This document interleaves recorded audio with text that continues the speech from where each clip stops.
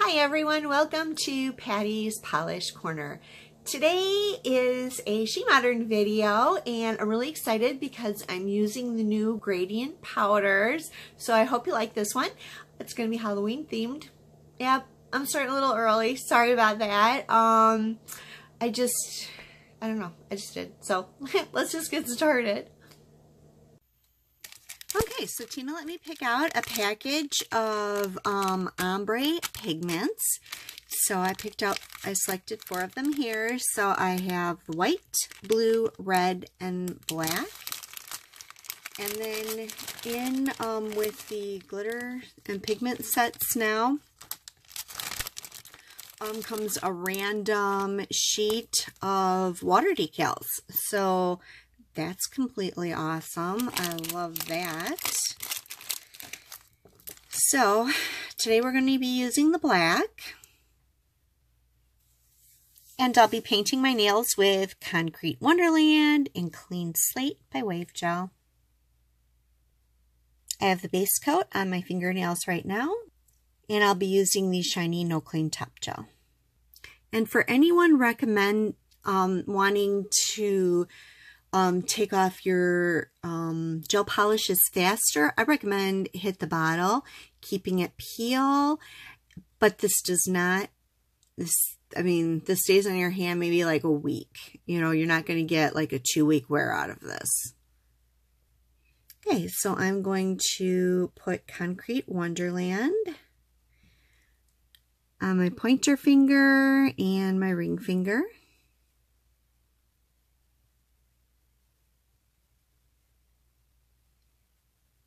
Just want to apply your gel in nice thin coats.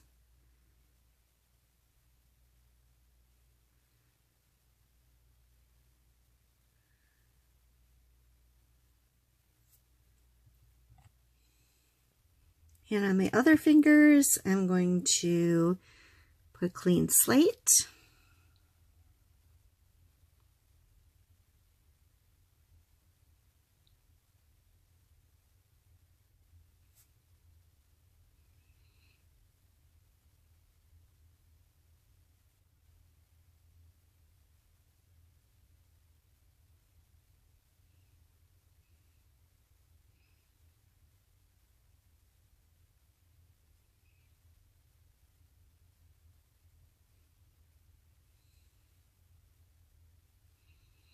Okay, I'm going to cure that and we'll come back for the second coat. Okay, we're going to go in with the second coat of Clean Slate. I've already cured that first coat for 30 seconds. And we're going to put a second coat of Concrete Wonderland.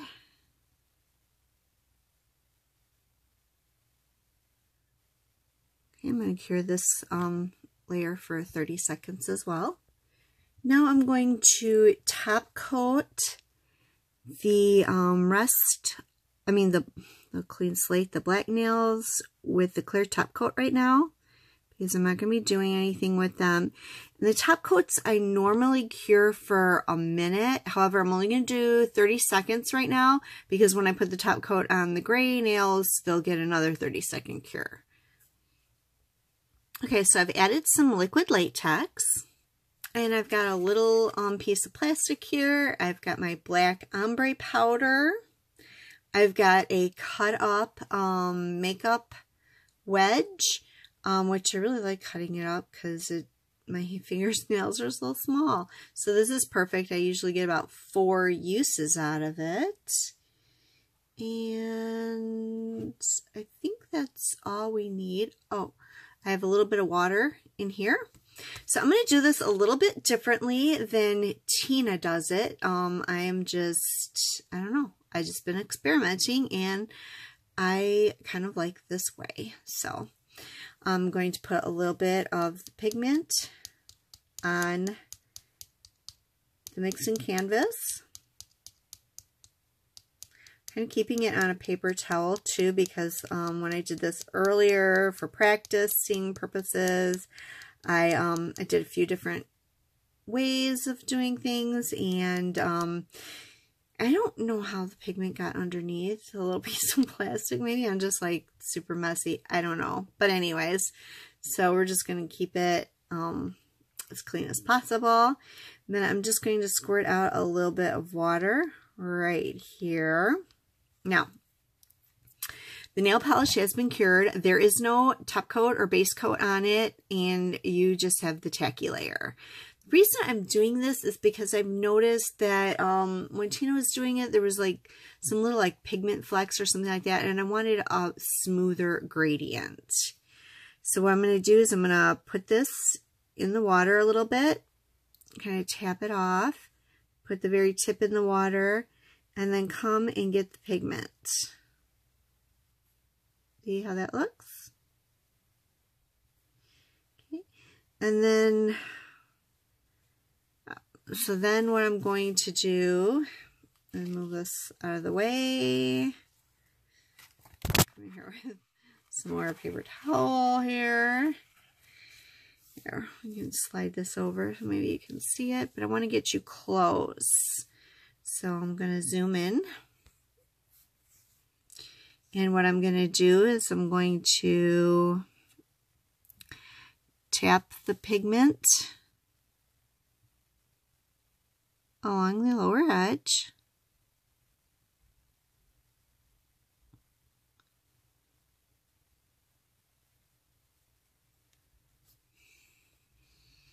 Okay, and I'm just going to do this until it's nice and opaque.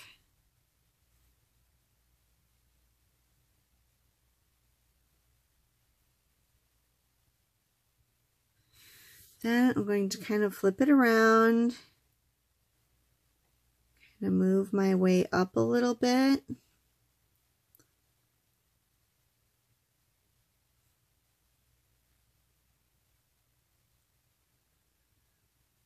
And it's making a nice gradient.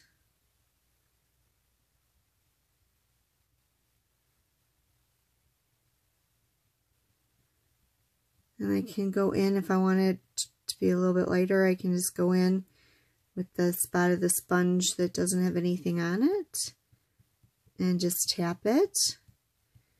And then I'll make it transition a little bit smoother there.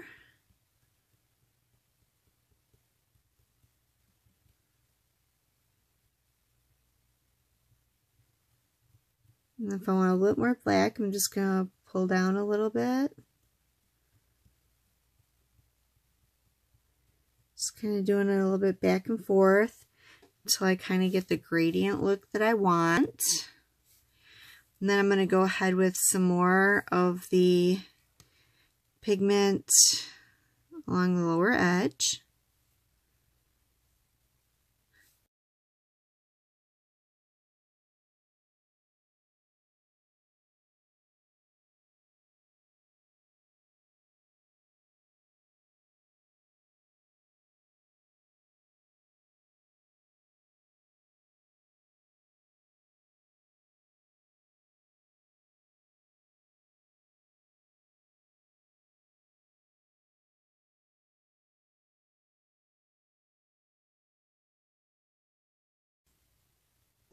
Okay, now that I'm happy with the gradient, I'm just going to go in with a shiny No Clean top coat.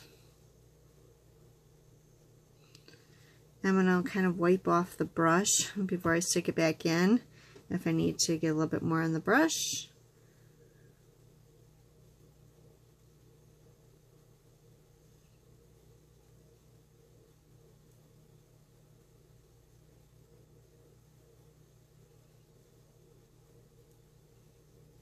Okay, and then I'm just going to cure that for 30 seconds and come back. So I'm just going to remove the liquid latex.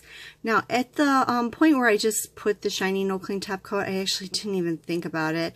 I have some top coat that isn't shiny and No Clean, and I probably should have used that so you have a tacky layer to put on your water decal. Or you can, you know, always just put a base coat over, because I know, anyway, so I didn't do that. So those will be some things that I would recommend, so that you have a nice little tacky layer for the water decal to stick in. Oh, I've got liquid latex stuck here on my nail. Wonderful. All right, there we go. So I'm just going to grab the other one off, and then I'm going to come back for the decals. And if you have a little bit of pigment peeking over, just kind of clean that up with a little bit of acetone. I use a cleanup pen, and then we'll be good to go for the next step. Okay, so I'm going to use this foil mix right here. Somehow I ended up with pigment still all over my mat, but actually I wiped away pretty clearly with just some little cotton round, and actually just spritzed some alcohol onto my pad.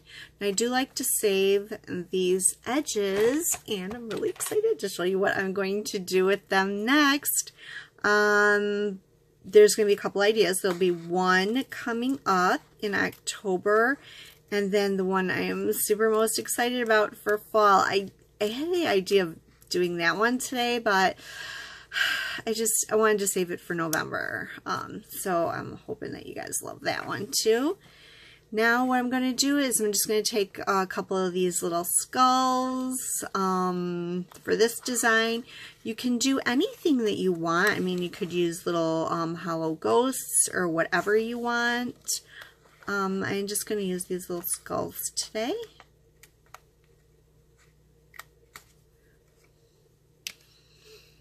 And I'm just going to trim nice and close to the edge of them. Just kind of trimming it because they are on like a little, I don't even know what you call it. They have a little bit of plastic or whatever around them. Anyways, let me get the other one trimmed out. Okay, so I have a little bit of plastic here. You can use any kind of plastic. Walmart sells plastic file folders. You can use that. And I'm just going to put a little bead of water, and then you want to get your little water decal in the bead of water because you want the water to be on the paper backing. So the backing gets wet and it releases the image. And it only usually takes, you know, just a few seconds to do that.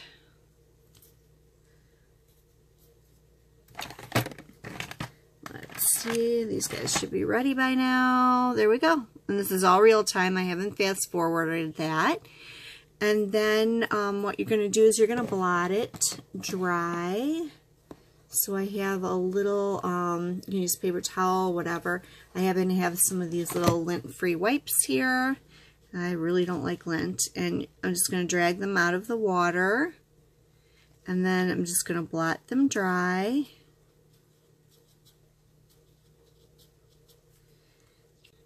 Okay.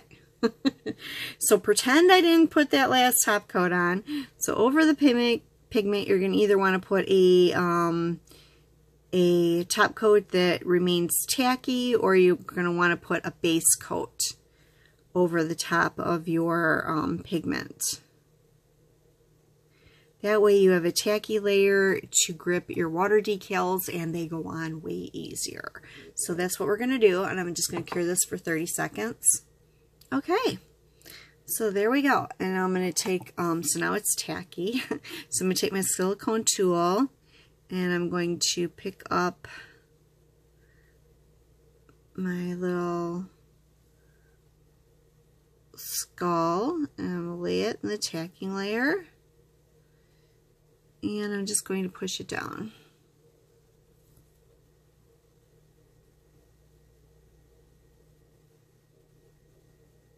See, now it lays nice and flat, and everything works out really well this way. Okay, so now I'm going to pick up my other skull.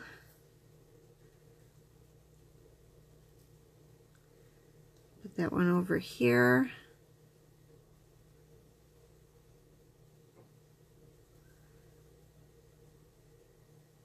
push it down. See how the nice tacky layer just grabs that?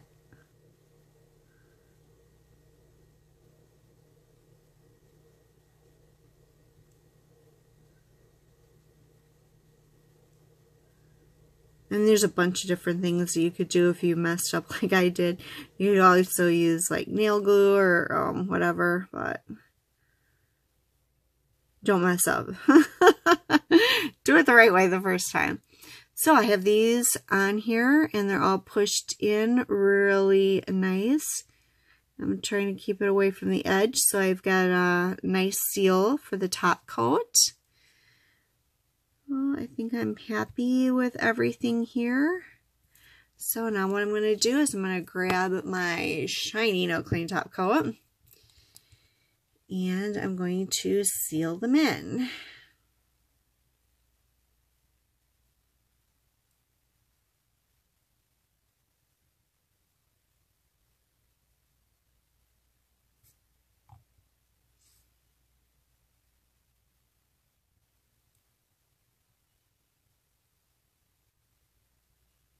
Okay, now this I am going to cure for 1 minute.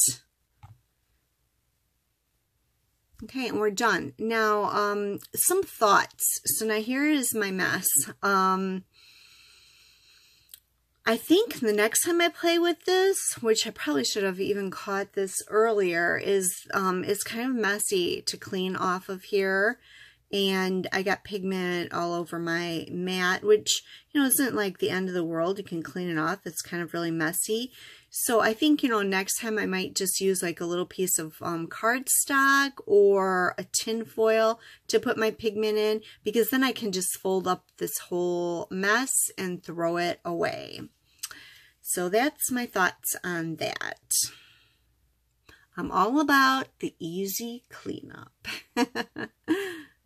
Okay, and these are just easy to put away for your next use. And the little strip in here, just sandwich it in between the black paper and the little clear sheet that it comes with. And just slide it right back into the package.